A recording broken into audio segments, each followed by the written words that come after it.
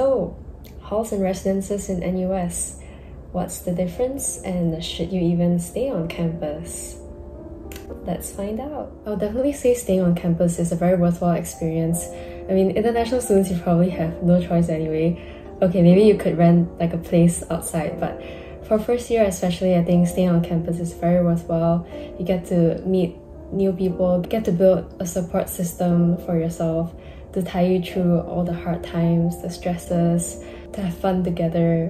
And everything is much more convenient as well. Your classes, your activities, everything is very in reach, and you wouldn't have to think about having to travel every time you have events or project meetings. The travel time, I know from friends that it can get quite long if you're staying in like the more residential areas like Pasir Ris or like Tampines. So definitely a benefit of staying on campus is how convenient everything is. This video is proudly brought to you by the Malaysian Student League, though it is definitely applicable to not just Malaysians but international students and Singaporeans who are coming into NUS as well. For Malaysian peeps, join MSL, join their university freshman outreach program coming up before the semester starts. It's a great way to make new friends.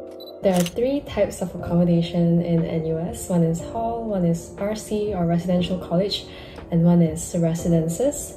So these are quite different, and we'll begin with halls. Are known to be very commitment heavy. People I know in halls have like 7 extracurriculars, and this is because it runs by a point system. You need to have a certain number of points that you accumulate from participating in sports, participating in extracurriculars, contributing to the hall, and these points basically guarantee you your next year's stay.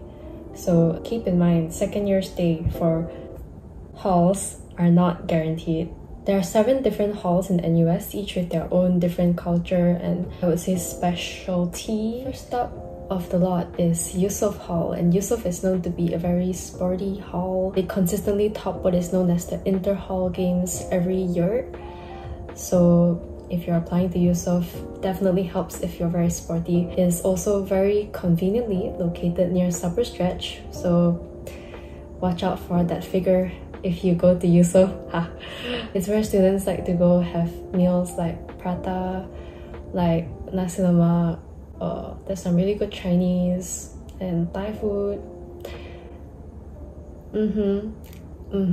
It's also very near to FAS, the Faculty of Arts and Social Sciences, and School of Computing. Next up on the list is Temasek Hall, which is Yusof's arch rival in terms of sports and also in terms of location. They're very similar, very sporty people, and location-wise, it's right next to Yusof.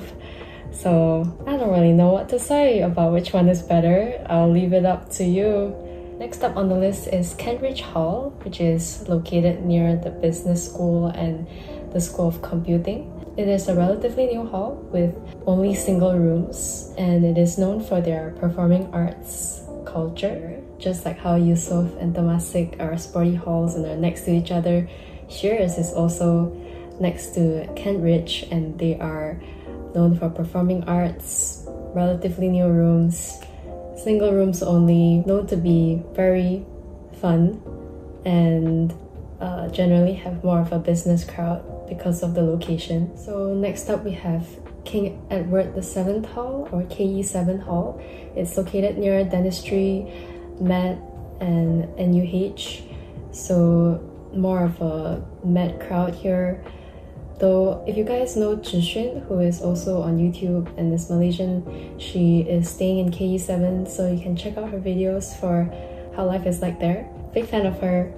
Hi. They also have an exclusive tennis court and is also more focused on their performing arts scene. So next up we have Raffles Hall, which is very conveniently located in the heart of NUS. It is particularly closer to engineering and SDE, the School of Design and Environment, and it's about like a 5-minute walk to UTown, so that's really convenient. They also have more of a performing arts culture, particularly in band, I think. Yes, so to conclude the 7 halls of NUS, we have PGP House, which is the newest addition. It used to be just PGP residences and they broke up. So they broke off and established this new hall. I think it was to address the concern of PGP residences being less communal, so they established the house. I'm really quite envious of how great the facilities are at PGP House since they just renovated. Jumping into residential colleges are different from hall in the sense that there is less of that CCA commitment that we spoke about. There's no point-based system to guarantee you your next year of stay. For RCs, you are guaranteed 2 years of stay upon admission, but on the condition that you take up the RC modules offered by your college. Each RC will have a different program, so there are 3 different programs. One is the Ridgeview Residential Program, one is the University Town College Program, and the last is the University Scholars Program. So given that each RC has its own theme and the modules offered are based on this theme, a brief breakdown would be that RVRC is focused on sustainability, CAP is focused on community engagement, RC4 is more on systems thinking, and Tembusu would be focused more on liberal thinking. So I forgot to add that the GE mods in RCs basically replace the requirement for NUS anyway, so don't worry about it, you have to take it anyway. But for USP, it will replace your electives, I think, if I'm not wrong. You can correct me if I'm wrong. Editing Xing Wei here. I realized I lost a lot of footage, so whatever I spoke about RCs are kind of gone, and I guess what I need to stress is that the difference between the RVRC program and the UTown College program is the location, first and foremost. RVRC is located in the center of NUS, right opposite Raffles actually, and it's right opposite the University Sports Center, University Health Center, and just central to every single faculty as well, though it's closer to science. And for UTown College program, it's in UTown, so it might be a little bit further from all the other faculties in general. It's definitely more humanities focused, I would say, the UTown College program, and also USP. I find it more humanities focused and more writing based, but definitely check out the website for the detailed course descriptions. Yes. Tembusu is known to be the most competitive RC. Last year itself, it was the only RC to not extend its deadline because there were too many applicants that their vacancies were not able to accommodate. So finally, we have the University Scholars Program, and the University Scholars Program is known to be the most rigorous RC program. You are expected to take up 12 modules across your 4 years in NUS, and basically 70% of your time would be your major, 30% would be USP. So you are kind of double majoring in a way in USP. So be prepared to allocate a lot of your time to fulfilling this program. Okay, so editing me is back because I lost footage on residences as well, but thankfully that's just one of them. Residences would just be PGP residence. PGP is near to dentistry and med and NUH. Pretty near KE7 if you recall, as well as PGP House.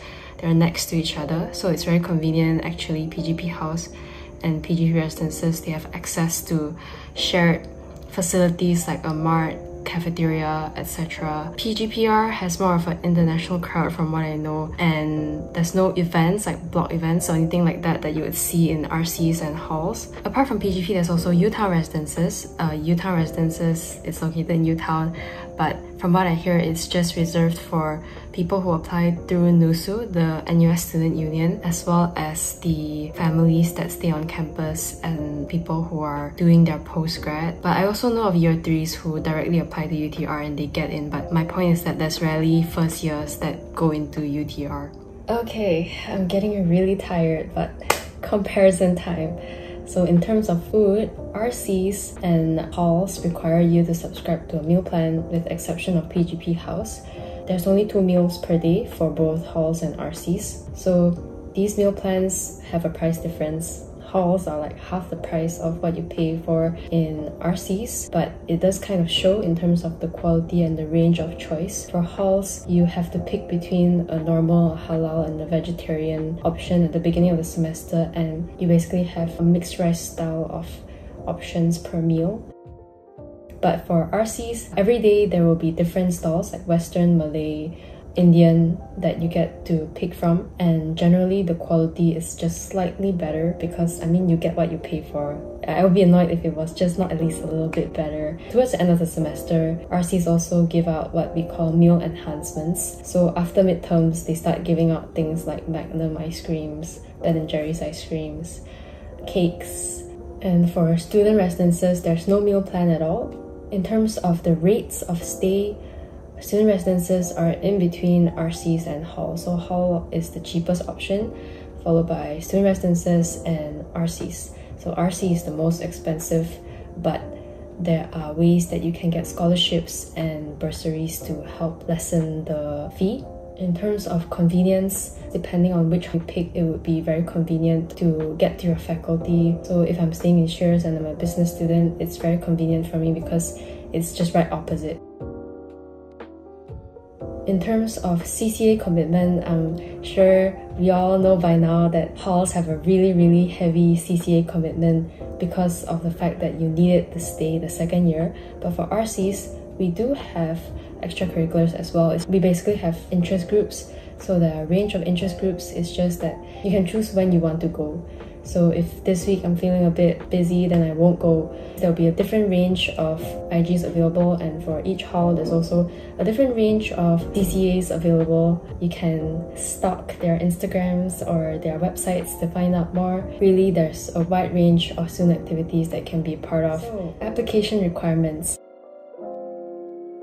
For hall, like I mentioned, they value different things. So for like the sports hall, they would value if you have a very strong sports background. Across the board, I think if you have very strong CCA experience, you would stand a higher chance. But that doesn't mean that if you have none, you should be discouraged and not apply. I think you should still apply. And it does help if you have people who are already in those respective halls that can give you a recommendation or referral. For RC applications, you have to write a little essay of like 500 words. So I'll put up the prompt here.